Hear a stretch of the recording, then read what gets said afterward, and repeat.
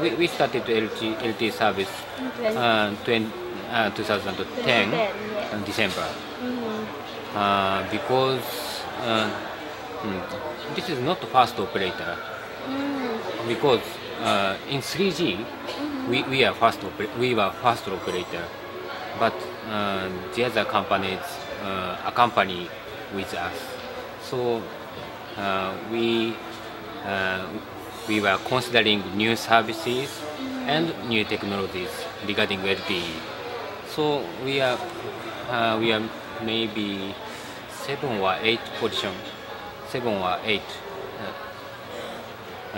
start LTE, seventh or eighth. I think service is most important more, rather than technology. So you decided to But and Yes. but our competitors plan to start LTE this year. So this is advantage to competitors. you went ahead of the market. Yeah. Yes. Yeah, that's 2 years ahead of the market. 2 years, yes. Yes. So you want to own LTE in Japan. Yes. Yes, by coming out with the technology ahead of the competitors. You have had commercial LTE service in Japan for 2 years now. What are some of the most important things you've learned in terms of how the public uses it? Do they use it majority of the time, or do they still prefer 3G or HSPA+? Sorry. Here. Could you say that? Some of the most important things you've learned in terms of how the public uses LTE for the last 2 years. And do they use it majority of the time, or do they still prefer using 3G or HSPA+? This is a difficult question. Our LTE area is still a little limited. So, but urban area is the customer can use LTE. So, and we can set the priority LTE camping or 3G camping. First of all, we thought which we should select the priority. Our vice president said we should LTE priority. Prioritize LTE. But just one disadvantage. We select the LTE priority. The terminal battery consumption is a little high. So we need to more and more improve the battery consumption. That's on the vendor side, right? For Yeah. the handsets. Yeah, but sometimes we teach how to improve the battery consumption, changing internal software. Okay. We have a lot of technical know-how in Docomo. So you're doing that now. Yeah. And eventually that will be made available also here in the Philippines. Yeah, Because I'm sure the loads and loads of data at very fast speed would drain on battery life, right? So maybe when Smart introduce new smartphone, the functionality is already installed. but for the existing ones in the market, it could drain up. That goes for phones, handsets, the tablets, and the laptop, right? Yeah. That goes for all. It's fast battery. Okay. Maybe next year no problem. Yes. But right now, It's the birthing phase. Yes, Yes. was increasing. Aside from the fast draining of the battery life, what other pain points have you identified when you first offered LTE, or up to now, even 2 years down the road? What were some of the painful, problematic areas that you're encountering or you have encountered You mentioned GSI for program LTE? for yeah. LTE.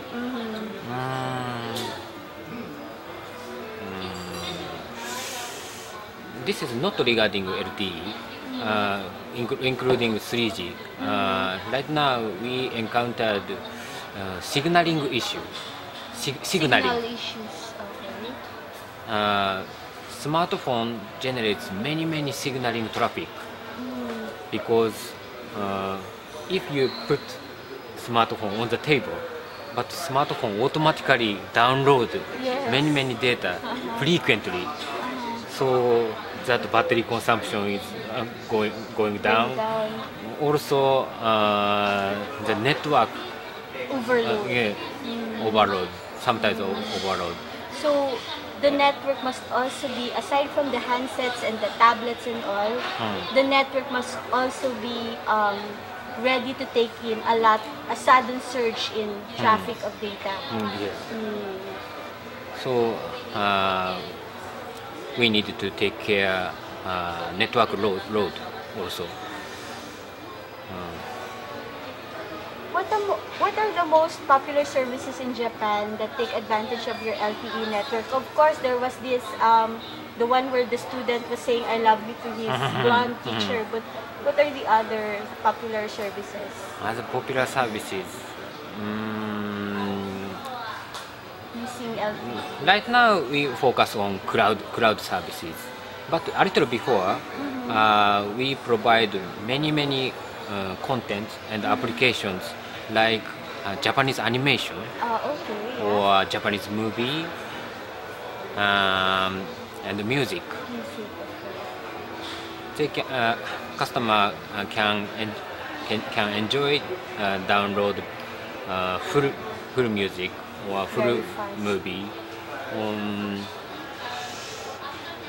Yes. But what about for the other segments of the market, like for businesses? Because movies, music, animation is more for the younger customer segment. We have already provided car navigation service, car navigation, Okay. and M2M, machine to machine is Okay. also. For example, some corporate business department sets temperature sensor Oh. on the tower, so they can collect the climate information or temperature, humidity information. Yeah, you And- have that in your hotels to modify. And they can predict the weather by themselves. And of course, faster transmission of data Yeah. across all, say, Fast- branches or on real-time basis. real time. Real time transmission of data. What are the things that you think your network needs to improve on?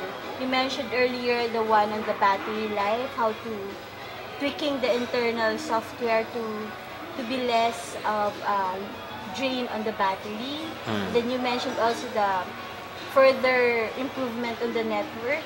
What other areas do you think LTE in Japan needs improvement for, at least for Docomo's point Improvement. of view?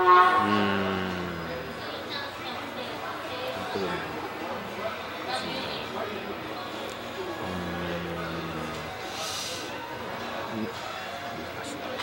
Network has two layers. One is radio, Yes, and two is backbone. backbone, yes.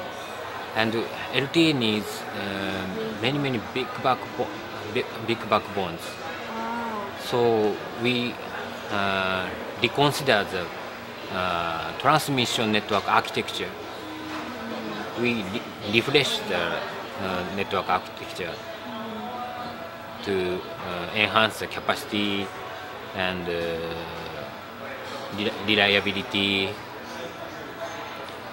And our advantage is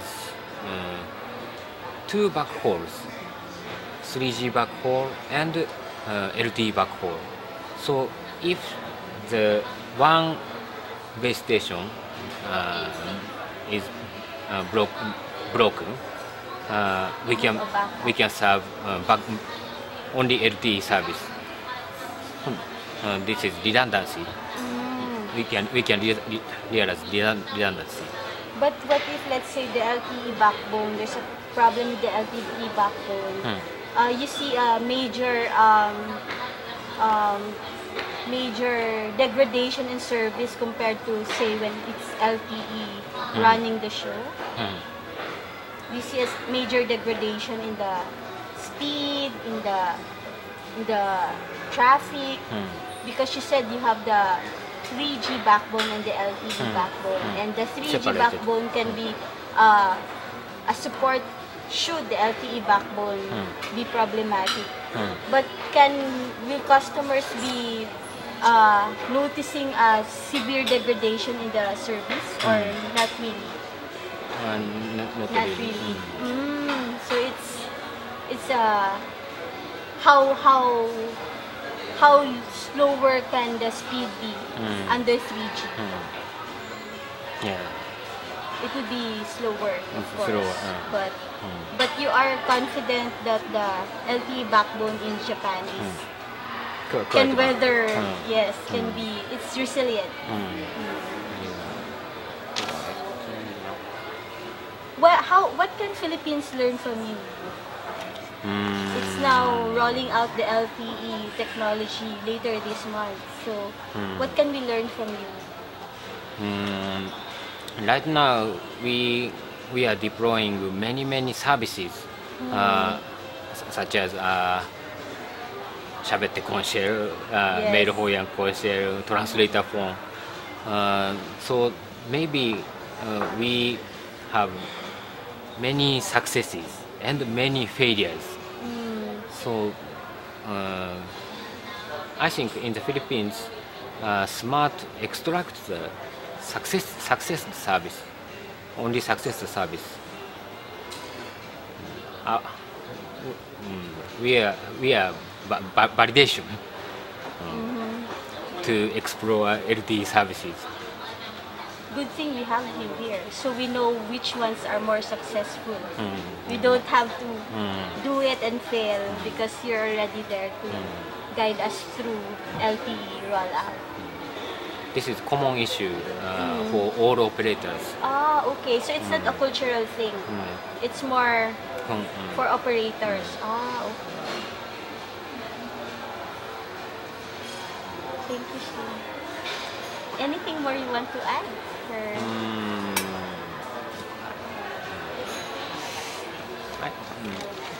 I think LTE is very good service. My friend said SMS text is quick response comparing to voice call.